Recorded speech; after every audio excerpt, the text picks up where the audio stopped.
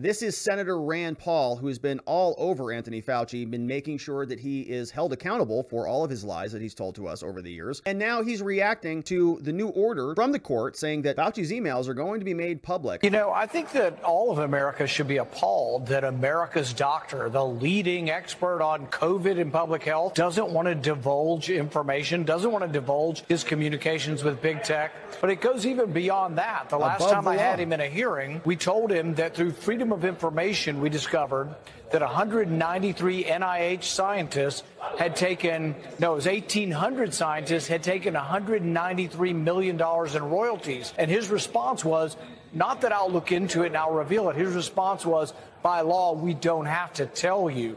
And we covered that hearing in detail. And Fauci sat there with his smug little face and he said, well, we kind of just do these things. You know, these are hardworking people and they make deals and sometimes they get profits.